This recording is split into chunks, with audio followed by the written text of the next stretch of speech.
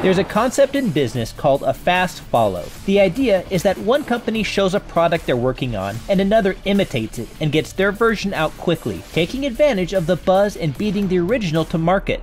Bodycam, made by the two-person team at Resad Studio, looks very much like it is fast following Unrecord, a first-person shooter from the perspective of a police bodycam that garnered a lot of attention for its exceptionally lifelike graphics. That's not necessarily a bad thing. Fortnite adding a PUBG-like battle royale was a literal game changer, for instance. Unfortunately, that's not the case with Bodycam.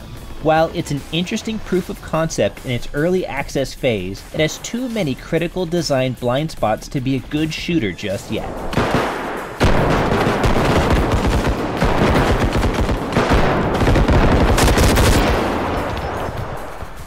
The idea behind Bodycam is creative, and the rounded, dusty lens does a good job of selling the vibe of actual police-style footage. It pairs well with high-quality textures, dense debris, and lush foliage to make a visually impressive game. The lighting effects in particular are excellent, with a broad range from pitch-black hallways to blindingly bright flashlights factoring heavily into the strategy in the team-based modes.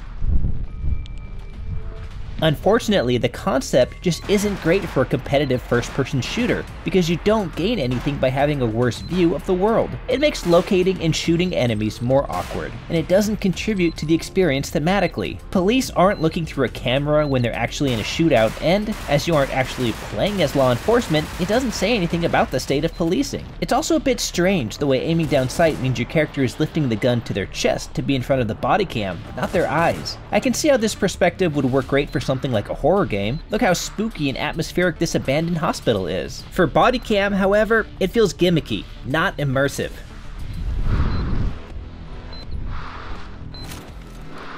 That said, the fundamental shooting mechanics are solid. Bodycam is a textbook example of a pixel shooter. As soon as you see a single exposed pixel of an enemy, you open fire, hoping you beat them to the punch. It only takes a single well-aimed bullet to kill or be killed, which is a matter of taste as to whether you like that style or not. But I like that it creates opportunities to win engagements through clever positioning and anticipation rather than raw shooter skills, and it feels especially important to lean around corners like this instead of running and gunning.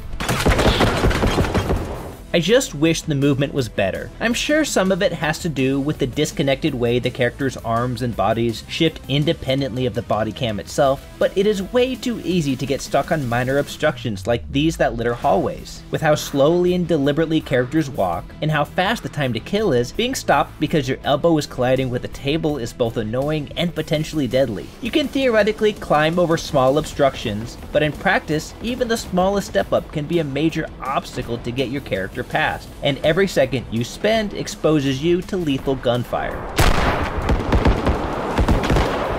That's a shame, because the 6 levels currently in Bodycam are generally pretty neat. The abandoned hospital, for example, has a great mix of long corridors and connecting offices. The Russian building level is spooky as hell when the built-in day-night cycle decides it's time for the sun to go down. There's also the airsoft arena, complete with a plywood mock-up of a house and these person-shaped training dummies that I've definitely shot in a moment of panic more than once. The way each level both looks and plays differently is effective at staving off the been there done that feeling after I'd played the limited selection of 3 game modes, at least for a little while.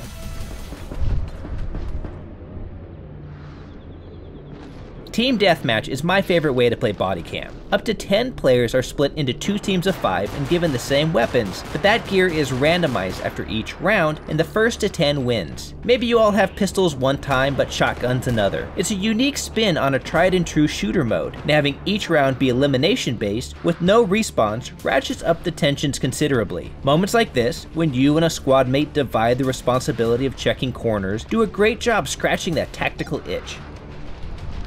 When you die, you respawn as a drone for the rest of the round, which gives you the ability to either watch things play out or scout the other team's positions. It's pretty fun to turn on your drone's flashlight and spot the enemy, doing your best to avoid getting shot down by annoyed opponents.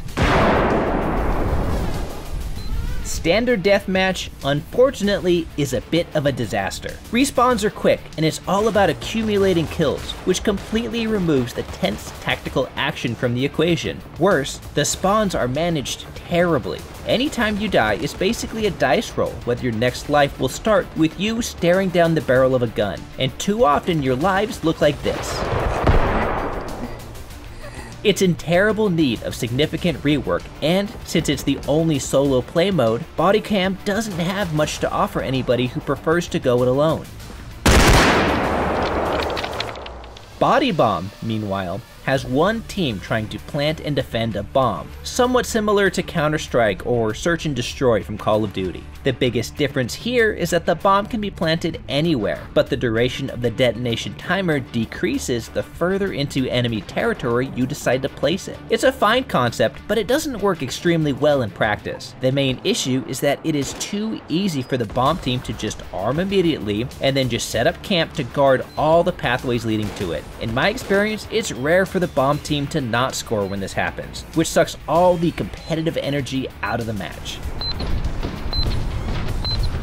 The other issue, one that's universal across all the modes, is they just take too long. A single match can easily last 30 minutes, which feels like an eternity in a small squad shooter like this. There have been plenty of times where I have loved to just pop in for a quick match before I do something else, but the time commitment required just doesn't allow for it. Worse, because it uses peer-to-peer connections instead of servers, if the host quits or disconnects at any point, no matter how far along a game is, the match ends. That's unfortunately a too common occurrence, especially when the host is on the side losing in a match.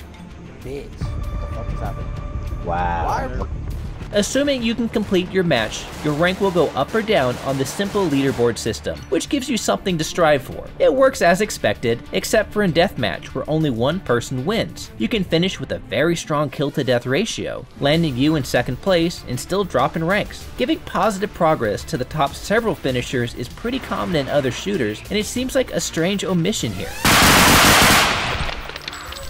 The other thing you could advance is your cosmetics. Match performance, like kills, and wins net you R points you can spend on one of these cosmetics. No, there aren't other pages or tabs. This is the entire list. You could buy the shirt for sale, or the single hat option. Yeah, it's in early access, but it seems silly to have a store at all if there's nothing for sale. It does refresh daily with new items, but things are so expensive it's easy for the most interesting options to shuffle out before you can save up for them. Now, I might never get that tactical vest. Also, the 4,000 R it would take to buy this backpack, for example, represents multiple hours of grinding. There is text in the menu that says you can pay for R points to save time, but that's not actually true. As of now, there is no mechanism to buy points, just earn them in-game, which adds to the feeling the shop is simply not yet ready, even for early access.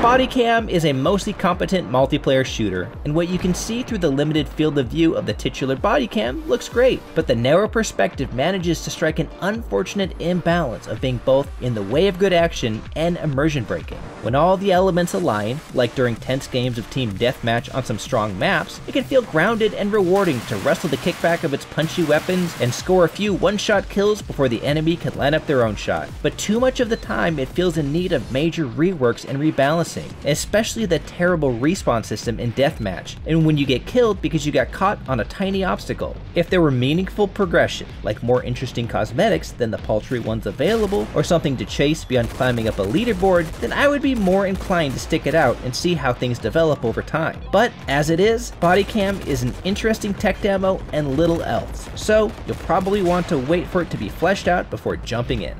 For more shooter action, check out our reviews of Gray Zone Warfare and X Defiant. And for everything else, stick with IGN.